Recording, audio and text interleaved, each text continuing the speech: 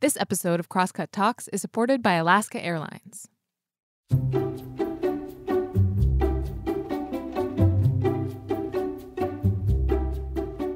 Hey, welcome to Crosscut Talks. I'm Mark Baumgarten, the managing editor at Crosscut, and today we're talking about race.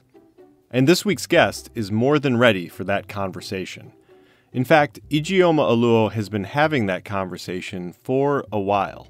After all, her breakout book was called So You Want to Talk About Race. That book came out in 2018, a couple years before the murder of George Floyd fueled a nationwide conversation about race, drawing hundreds of thousands of protesters into the streets, eliciting commitments from businesses to do better when it comes to equity, and sending books like hers, including hers, up the bestseller charts. But 2 years on, where has all that conversation and commitment led us? And where do we go from here? That's the topic of this talk, which took place in early May as part of the Crosscut Festival. In conversation with Seattle Times journalist Naomi Ishisaka, Oluo offers a clear-eyed overview of the state of race in the country right now. Her assessment won't come as a surprise to anyone who's been tracking the faltering efforts to rethink policing in America, the continued inequities in our healthcare system, or the backlash against teachers who acknowledge the role that white supremacy plays in our history and our culture. But Oluo's strengths are not only in seeing things as they are, but also in seeing what it would take for them to truly change in a meaningful way. This conversation and all other conversations on the social justice track of the 2022 Crosscut Festival is sponsored by Waldron, which would like to share the following message. Waldron helps organizations and people to reach their full potential, guiding human-centered journeys to organizational and professional success with courage, compassion, and discretion. Clients seek out Waldron when their brands are on the line for impactful board consulting, organization and leadership development, executive coaching, career transition, and career management.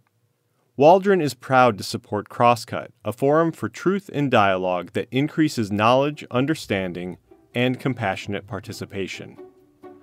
I hope you enjoy the conversation. If you have any feedback, please send it to talks@crosscut.com. Okay, on with the show.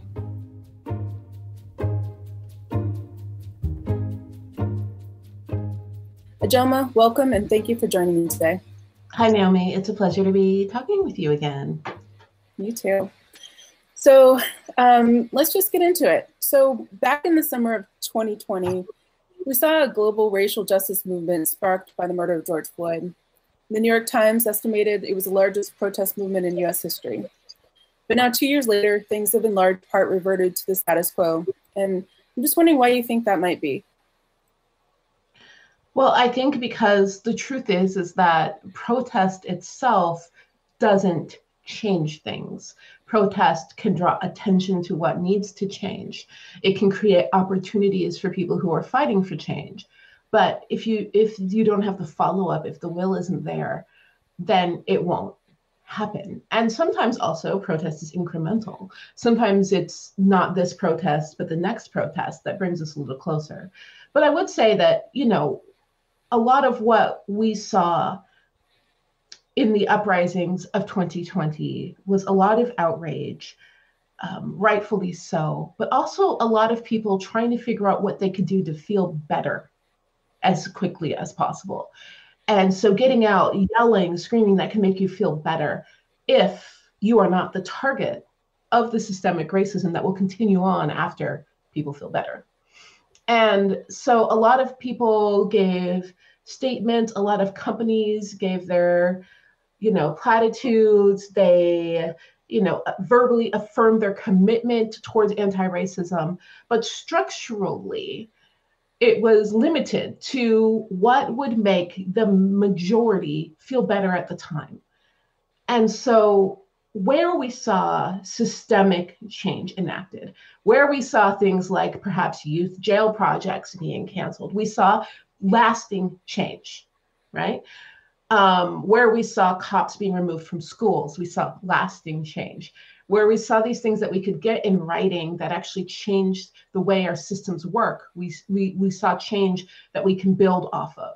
But where we saw diversity mission statements, vague promises to do better, people kneeling together for photo ops, none of that is actual change. And a lot of that sufficed for people who don't have skin in the game. And so that's why we are where we are. A lot of people asked me in 2020, what's different about this? And even as we were in the middle of these uprisings, I remember saying, you can't tell what's different about this now. You can ask me 5 years from now what's different about this. We'll only know based on what we do with this moment. Yes, there was an unprecedented amount of outrage and an increase in awareness, but an awareness only provides you the opportunity to better act should you choose to act. And a lot of people chose not to act. Right, and we also saw that some of those more systemic changes, things like policing reforms or changes to, how we prosecute low-level misdemeanors and things like that, have kind of flipped back the other direction. So even the things that did have some teeth, they were few and far between. But even those, like you said, they still kind of reverted back to the water level, which is, the status quo. And some went even further in reverse. And that's important to recognize. Once people who weren't going to be, long-term activists around this, people who just wanted to feel better in the moment, stopped looking, then those who were actually really frightened by what we were able to accomplish were like, quick, let's get what we can right now. And let's capitalize off of the fear that everyone else who's invested in this sort of violent white supremacy has right now to push even further. And that backlash is a common cycle. We see it all the time. And it doesn't mean we don't keep pushing. It means we have to be aware of that. And we have to fight back as hard. And we need to stop relaxing the moment we're given a little bit, because even the little bit we got wasn't enough. Certainly wasn't enough to relax, right? But that's what a lot of people did. The activists that were fighting before 2020 are still fighting now, right? But the people that were supporting them and giving them the attention, the funds, all of, that they needed to push for these things they've been asking for years and decades, disappeared. And then while they were gone, power reverted to where it's always been, and order was restored, shall we say. And a lot of people decided they were going to try to make sure that something like this couldn't happen again. And it's no surprise that this is at the same time we're seeing the, anti-critical race theory movements coming as well, because a lot of people said, I want to make sure that my kids don't actually understand how this works next time there's protests. I don't want to see my son out there. I don't want to see my kid out there. I don't want to have arguments with my family about what I'm supporting or not. So I would really rather they don't understand how this ties into the history of this country. And I was also asking about, which is this focus, some would say obsession, critical theory. Do you think that it's a strategic sort of keep your eye on something else so you can't focus on the thing that you were focused on before? Or do you think it's more kind of a backlash or a fear response, like you were saying? Do you think that it's sort of a way to kind of distract people from the things that people were afraid were going to change? I would say it's kind of a combination of things. So I would say it is political opportunism that is capitalizing off of real fear, right? So it's real fear. And the truth is if you are a white supremacist family who sends your kids off to college, you have reason to fear what they're learning in school, because what they're learning can directly challenge what you've taught them, the harm that you've taught them to participate in.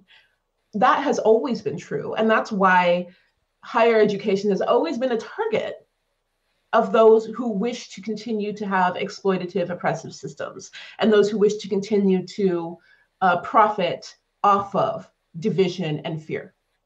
So that's always been true. Is critical race theory the actual thing? No. No, of course not. But you can call it anything, right? The people out there showing up at elementary schools saying, stop teaching my kid critical race theory, have no idea what critical race theory is. But the fear is real. And the thing about that vagueness is you can put anything in it. You could put anything in it and say, this is the fight. So the people leading this are opportunists, right? The people leading this probably have no emotional connection to what's being taught or what isn't being taught. But they do know that they can fire up a lot of terrified parents and, then get political power.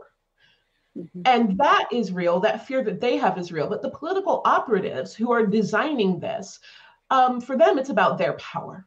And so we have two levels of this going on where, the people who are saying you should fear critical race theory absolutely know what critical race theory is.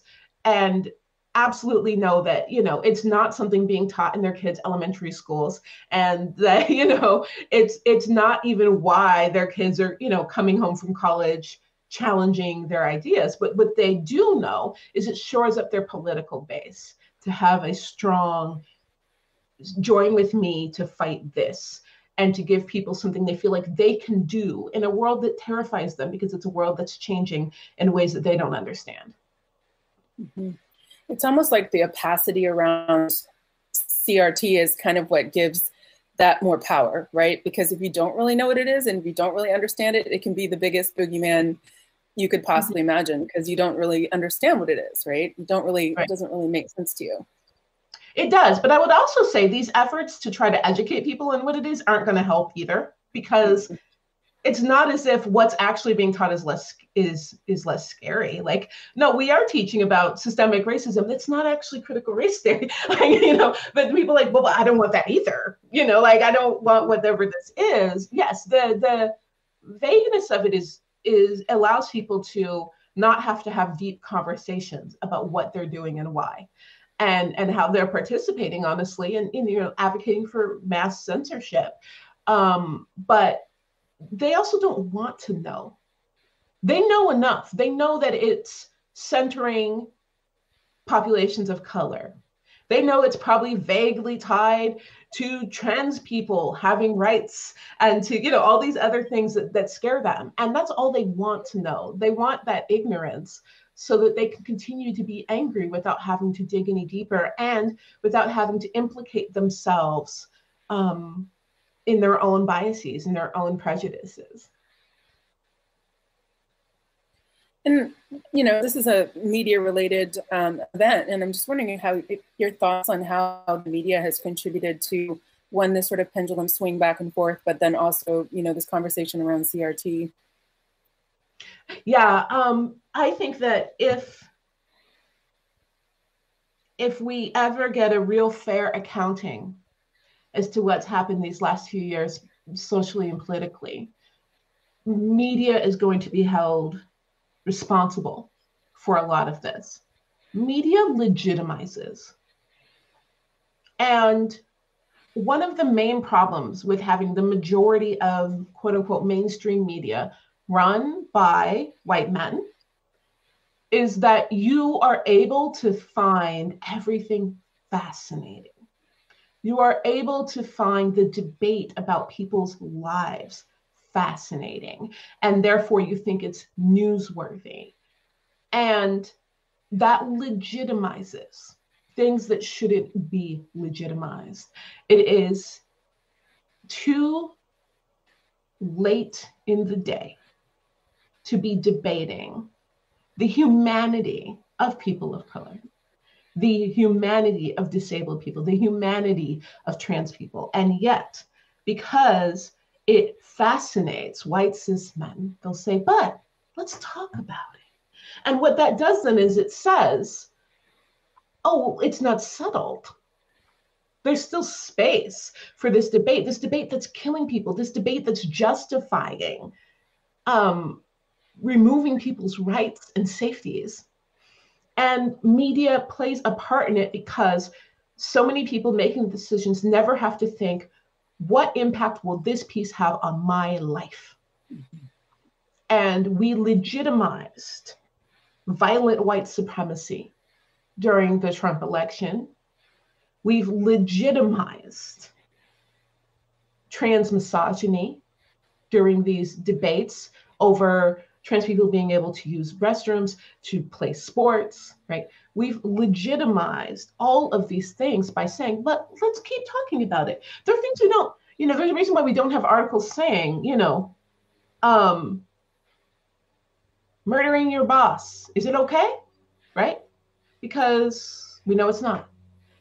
And to have the people like, that's absurd. Why would you have that debate? That's absurd, right? Well, I argue it's absurd to say, should we do something about Black people getting murdered by cops? Like, that's absurd. And yet we keep doing it and legitimizing it, and it allows people to stay in places of bigotry. It allows systems to say, you know what, we'll wait and see how this shakes out before we do anything. And they played a part in that because they were fascinated, because they had nothing to lose.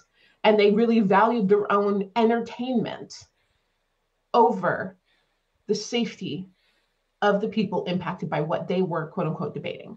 And I think that there's something to be, I hope that we can learn from that.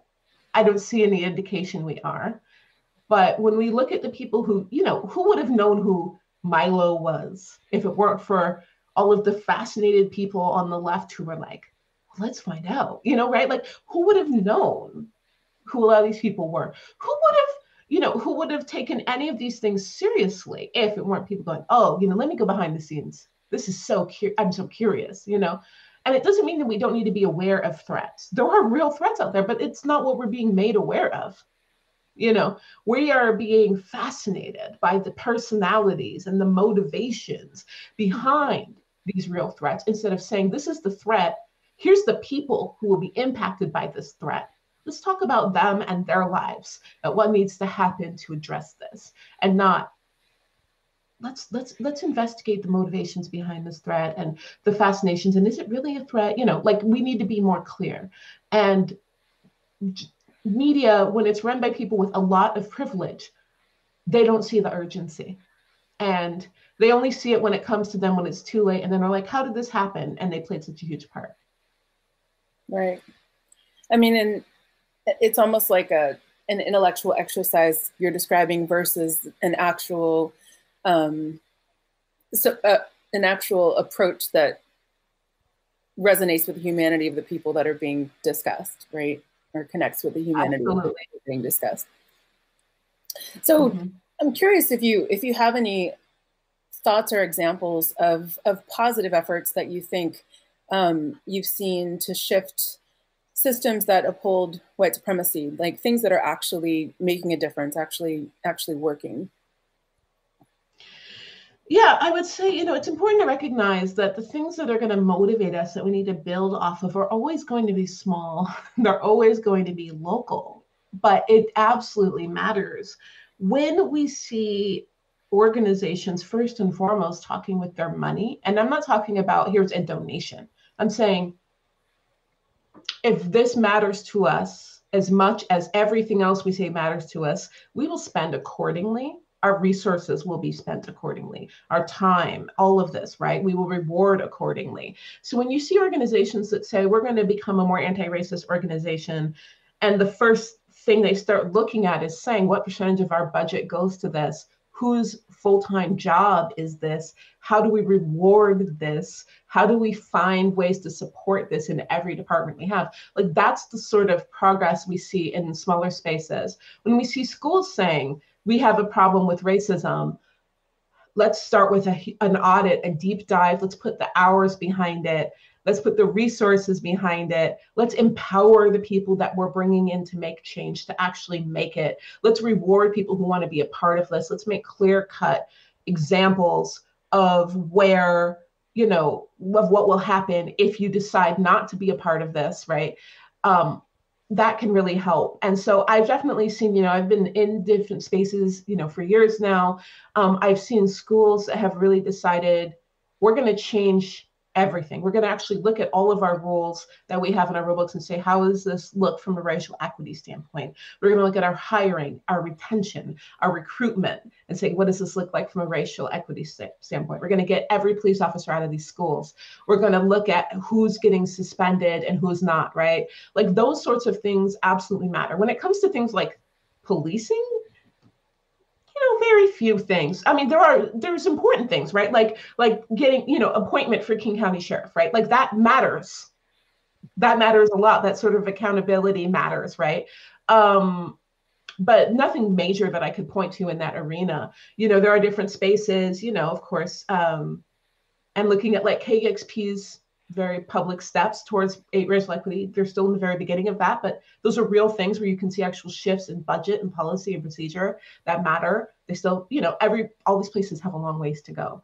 But the truth is like, I want people to think small.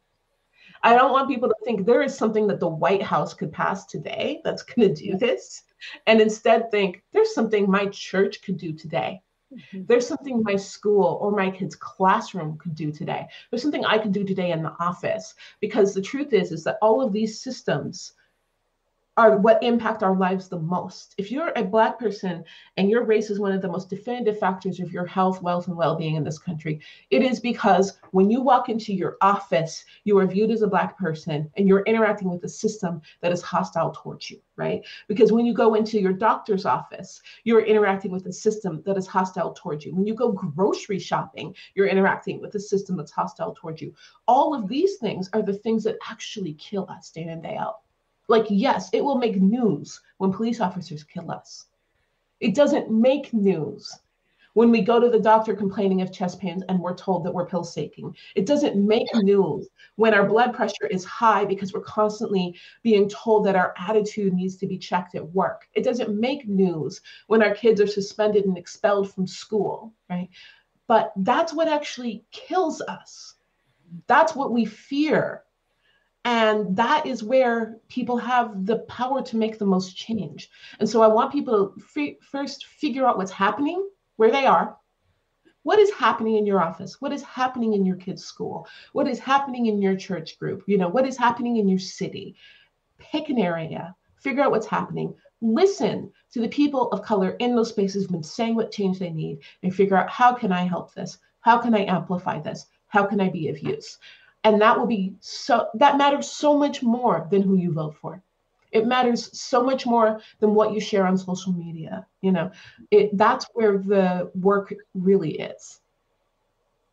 That's such a great point. And it segues well into my next question is, when we talked about your book in 2020, you said that often in progressive spaces like Seattle, white people don't own their whiteness and their culpability in racist systems, like to focus on, what the Trump administration's doing, or what, those racist people in the South are doing, but not those day-to-day systems that they benefit from, but don't necessarily want to say, okay, well, maybe I should make a different choice when I am, seeing a patient, or, being a lawyer, whatever it is that they do. And so I'm curious what you think white people particularly could do more of to kind of look at themselves in that way, like how they might be, kind of absolving themselves of participation. Yeah, that's a really great question. There's a really, really good book called White Identity Politics by Ashley Jardina. And she's a sociologist, and she really looked at like what activates white identity. What does that look like? And what she found, which is what a lot of, I'd say people of color in this country know, which is that oftentimes white people don't think consciously about whiteness and their own whiteness. It is a reactionary identity. It is something that you're aware of only when it seems to be under threat. Because this is a white supremacist country, white people are able to think of American as a stand-in for white. Mm-hmm. And so when something happens to challenge the way they see America or their connection to it, suddenly they're white. And so the great awakening of reactionary, violent white identity that we saw with the election of President Obama that has carried through and really directly led to what we've been seeing these last few years is really people going, America doesn't look like me now. So now I'm white and I'm under threat. And that is dangerous. An identity that you don't name for yourself, that you don't take responsibility for, that you allow others to name for you, is a dangerous identity.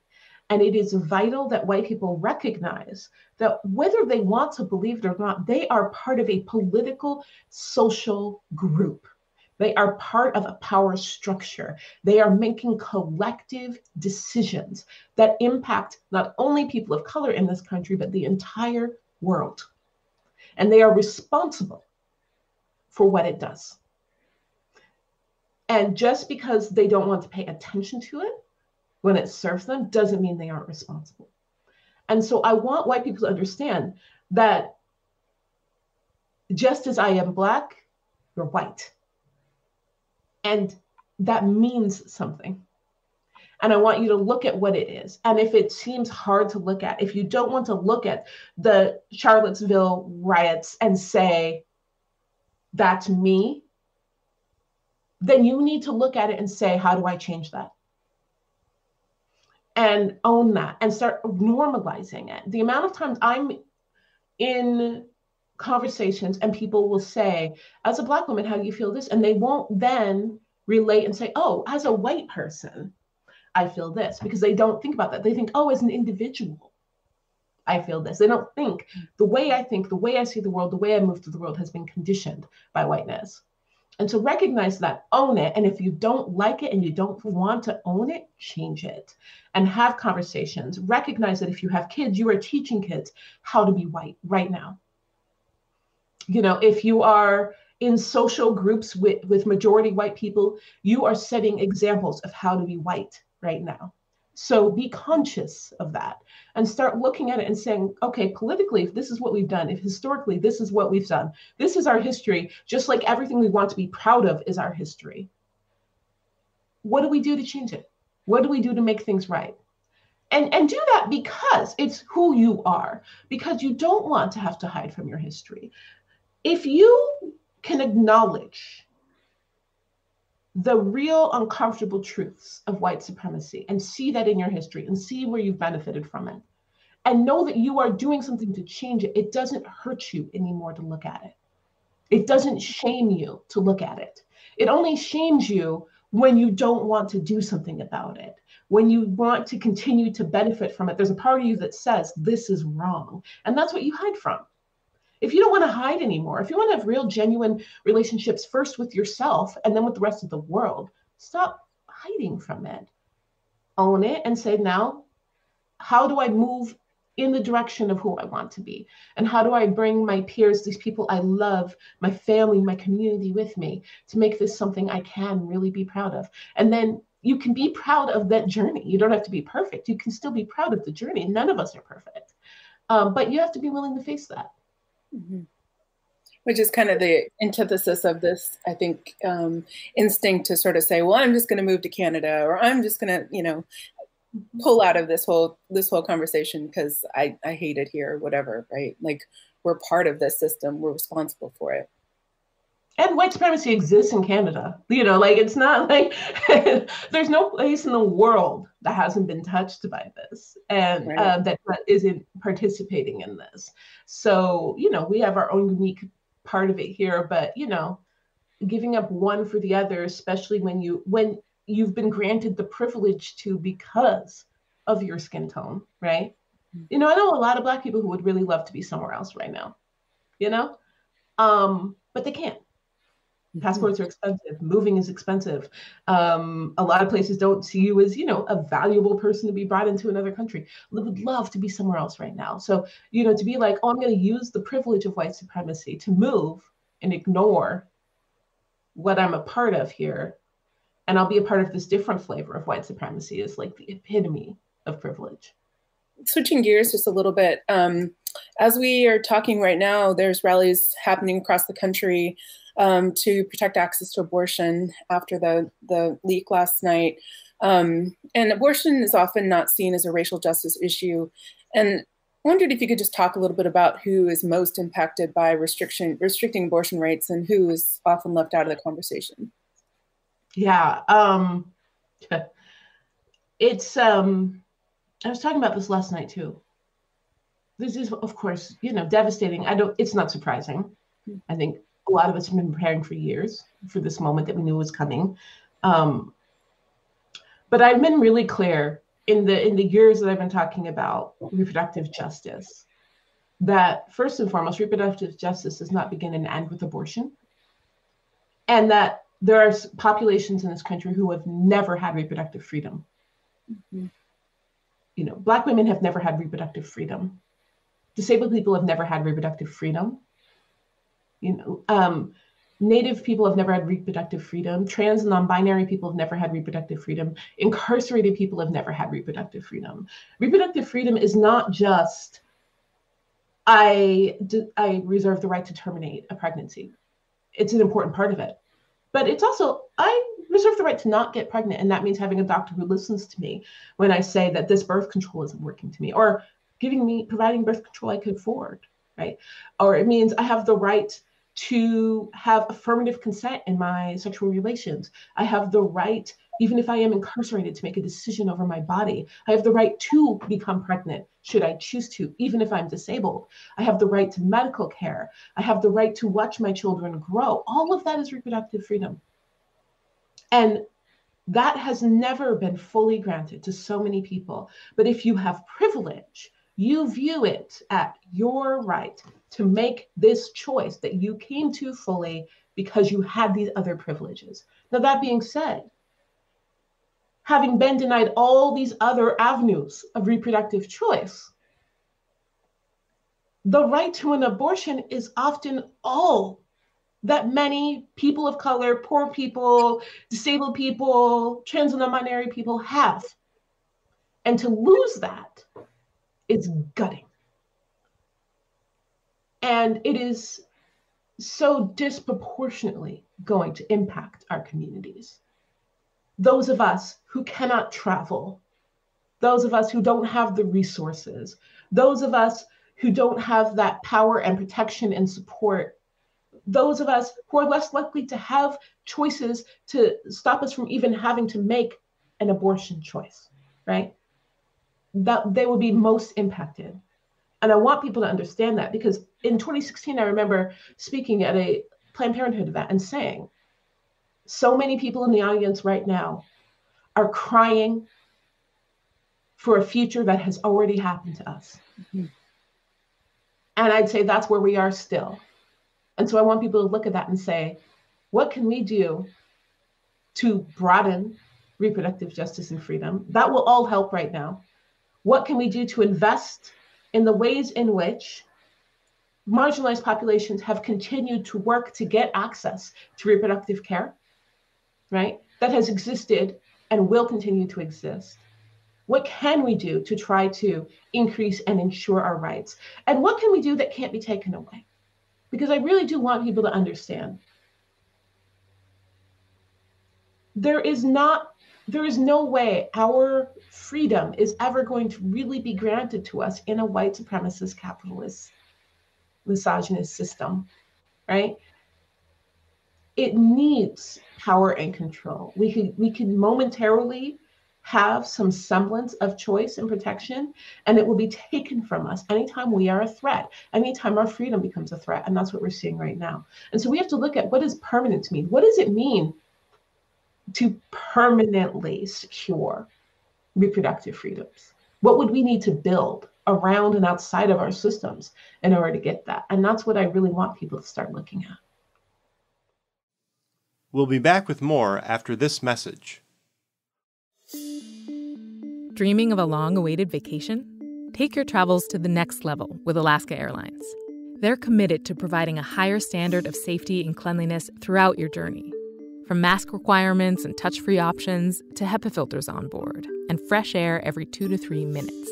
Plus, their award-winning loyalty program, Mileage Plan, makes it easy to earn and redeem miles wherever you go, including destinations worldwide, thanks to their One World Alliance membership.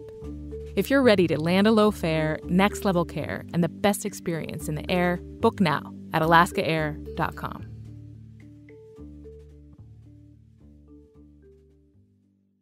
So I think we should probably move to the audience questions. There are some really great ones here, and I don't want to run out of time. The first one is, what do you feel needs to be done in the workplace to avoid window dressing and the check boxes and move towards an inclusive culture?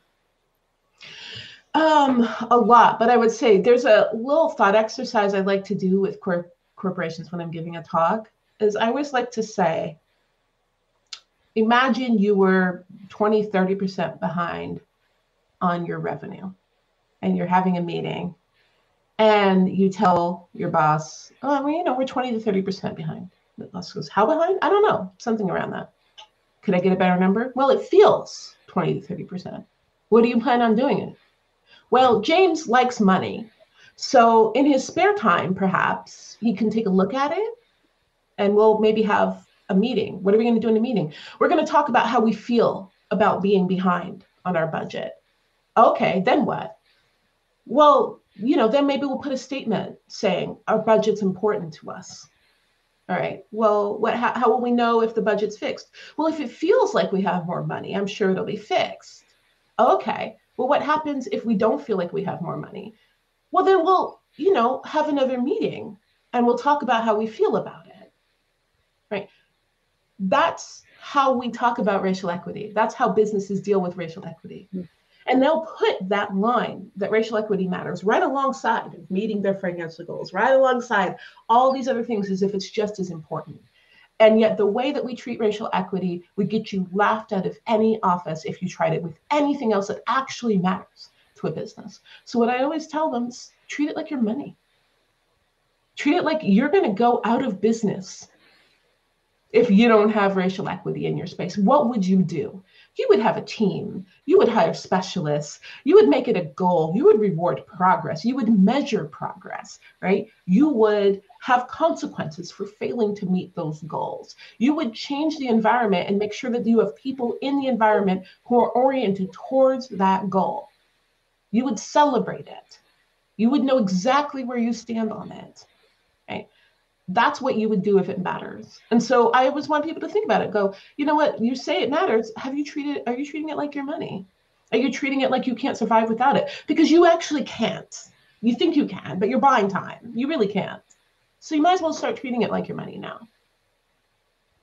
That's a great exercise. I love that.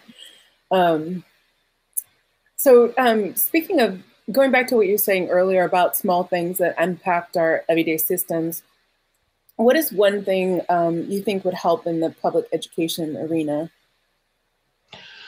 Oh man. So when it comes to public education, I'm assuming we're talking about like K through 12, or that's where I'm going to put it, because they're very different spaces. There's a couple of small things I think that would really matter. One, schools really need to start looking at parent involvement when they lack it as a failure on their part. There are a lot of racial equity issues around parent and guardian involvement. PTA meetings that meet at 3 p.m. on a Wednesday is an equity issue to parents who have to work, right? Parent-teacher conferences that don't think about things like childcare, notices that don't go out in multiple languages. Those are all things that actually cut families off. And you also need to think about how families can connect. Connecting families of color is one of the most powerful things a school can do in order to increase equity, because right now, children and parents of color are being gaslit by schools. Kids are being targeted and told they're the problem, or they're being told it's not happening at all. And they need to be in rooms with other parents to talk about what's happening, what needs to be improved on, what's happening that's great, so that they can actually find patterns, get support, and move things forward. A lot of teachers say, I would love to be a part of this, but I don't have the support. Well, have you thought of getting all of the parents of color in a room together? Have you thought about talking about what's actually happening so that parents can realize, I don't have a bad kid, I have a targeted kid. Mm-hmm. And you have a targeted kid. And maybe we need to go in together and work on this. So building that, schools should build those spaces. They should build those spaces. They should have families of color nights where families can come together. And I've seen them. They're great when they happen. They should be talking about, can everyone read these notices? If I'm not hearing from a parent, what am I doing that's failing that? What are we doing as an institution that's making people feel like they can't communicate with us? And really increasing that sort of involvement. That can make such a huge, huge difference in empowering, minority populations within schools who have been told that often the best way to success for their kids is to be quiet. And the opposite is true. Mm-hmm. And so what you can do to support that is probably one of the most important things you can do. And then also just get cops out of schools. Get cops out of schools. No cops in schools. Oh my goodness. Like, there is nothing more devastating to Black and Indigenous students than cops in schools. Get them out. There is no reason to have cops in schools. All it does is increase incarceration. It doesn't make kids safer. It just increases incarceration. It just tells Black students and Indigenous students in particular, and also, Hispanic students, that school isn't for them, that they are to be controlled. Get them out of schools. There should be zero tolerance for that in schools. Thank you. This next question comes from a viewer named Tony. She says, as a 72-year-old Black woman who was very active in the civil rights period, what I find depressingly lacking now is the old expression about keeping your eyes on the prize. Rather than castigate the same old media villains and corporate white bad guys, how do you focus others on, quote, the prize, rather than watch them splinter into every individual atrocity that makes the daily blogosphere? That's a good question. And I would say it's difficult. The truth is that we live in a world where shock is rewarded, where activating trauma in people is rewarded, where we are constantly told that there's nothing we can do systemically, but you can do something individually. And so it is a distraction to serve us individuals to hate, individuals to fight. Oh, well, you know what? Maybe we can't get police reform, but this woman who called the cops on someone at, a barbecue, we can make sure she pays. That doesn't actually make us safe. And it doesn't mean that there's no consequences for that person. I firmly believe in consequences, right? If someone's life has been endangered, there should be consequences. But that in itself is a systemic issue, right? The question should be, why do people feel like they can act with impunity? What does that say about our laws? What does that say about our system? What does that say about our social circles, right? But it's hard to do when we're constantly being served up these new outrages. We're human beings, and that emotional reaction is natural. And the truth is that before social media, there was no way to serve it to us enough to keep us that highly distracted. So I think what's important is to remember that where we're being served this traumatizing content, they're profiting off of it.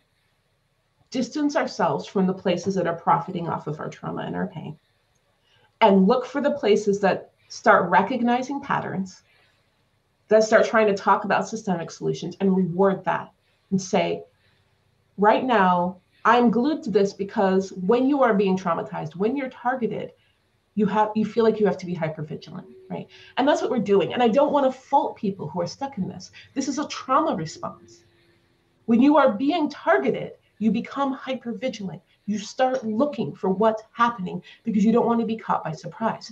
And then we are being served more of it that increases our trauma, that makes us more hypervigilant. So I don't want to demonize that. I don't want to shame that. I want us to try to recognize that that is being done to us.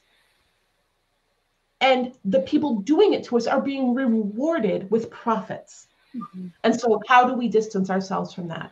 And so really start looking and saying, it's actually not journalism to do this to us.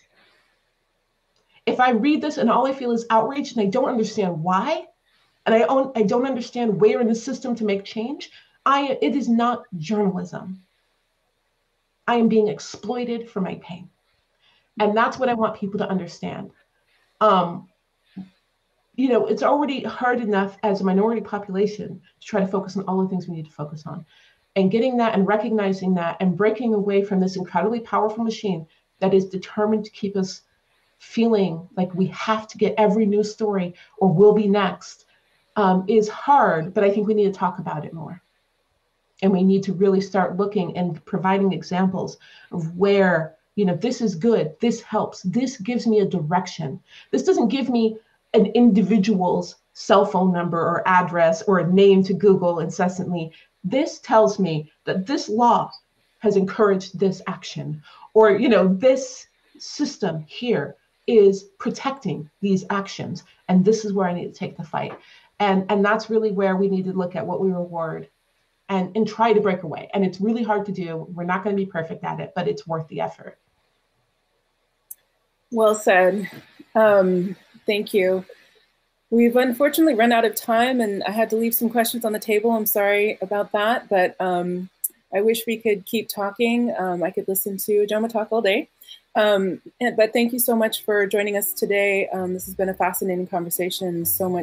You've given us so much to think about. Thank you. Thank you so much, Naomi, and your questions were amazing. It's always a pleasure to talk with you. And that's it for today's episode. Thanks again to Ijeoma and Naomi for the talk, and thanks also to the folks in the audience who asked questions. If you'd like to be one of those audience members for a future Crosscut event, go to crosscut.com/events. This episode of Crosscut Talks was produced by Sarah Bernard and engineered by Rusty Bacall and Victoria Ralph. The event was produced by Jake Newman and Andrea O'Meara. Ann Krisnovich managed our audience engagement. You can subscribe to Crosscut Talks wherever you listen, and if you like the show, please review us. It helps other people find us. For the latest political, environmental, and culture news from the Pacific Northwest, visit crosscut.com. And if you would like to support the work that we do at Crosscut, whether it's the live events we host every month or the in-depth reporting we deliver every day, go to crosscut.com/membership. In addition to supporting our journalism, members receive complete access to the on-demand programming of Seattle's PBS station, KCTS-9. Crosscut Talks is a product of Cascade Public Media. I'm Mark Baumgarten. We'll be back soon with another conversation.